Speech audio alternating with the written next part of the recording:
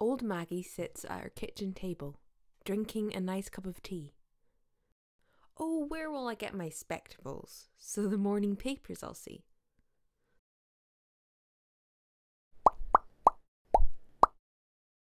So up she gets, to search on the ledge, remembering she'd left them there, and clocks a pair of Jimmy's socks, lying just by the chair.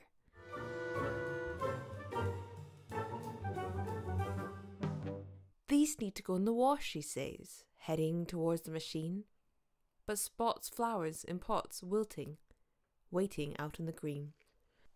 She'd forgotten to wash those yesterday, so to under-sink cupboard she rushes, to get the cute little watering can, which stand by the dustpan and brushes.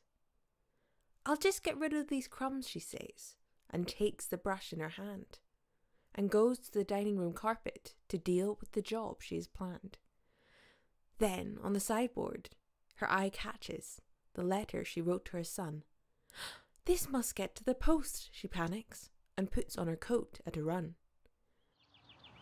But as she opens the door, Black Puss nips inside in a tick, and winds round her legs with cat love, meaning open a tin, double quick.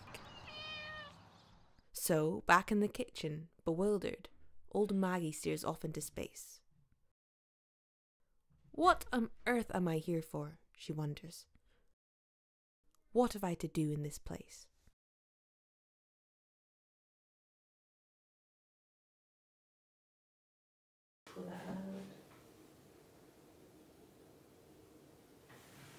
And